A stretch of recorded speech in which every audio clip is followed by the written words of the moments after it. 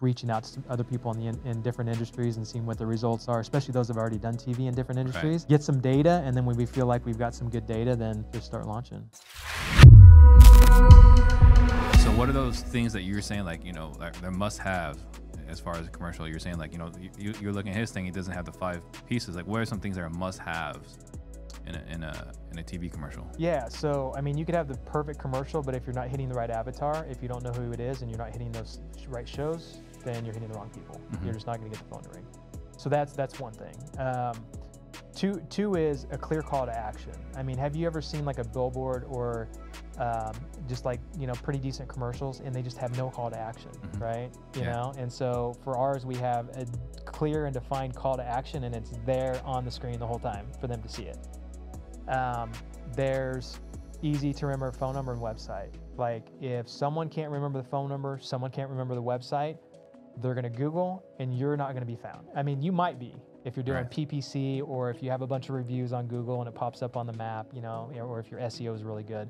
But chances are, you're going to be competing with a lot of others. Even if they do see you on the top, they're going to see the next four guys, mm-hmm. and they're going to go, oh, maybe I need to call them, right? Right.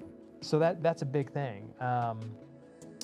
And then the messaging, you have 30 seconds to get your message across. So like, it needs to be clear, it needs to be concise. And I don't consider myself a copywriter, but I feel like I'm pretty good at like copywriting when I write like for my, websites and stuff like that.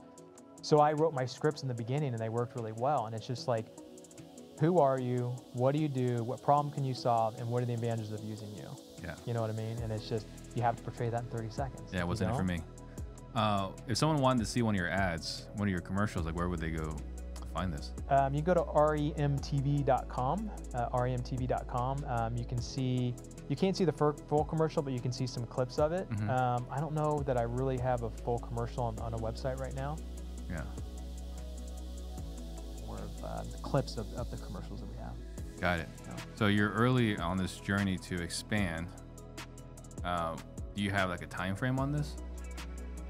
To expand? To outside real estate? Yeah, so, we really want to service the real estate industry well. So we want to do that really well for the next probably 6 to 12 months, especially as we add radio to the mix. Mm-hmm.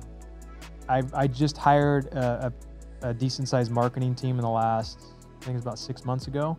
And so we've been ramping a lot of things up since then. And so I want to make sure that we get everything dialed in before we start outside of our industry. But I would say we'd probably start testing in the next 6 to 9 months, just putting some feelers out there, maybe just, reaching out to some other people in different industries and seeing what the results are, especially those that have already done TV in different industries. Right. Get some data, and then when we feel like we've got some good data, then just start launching.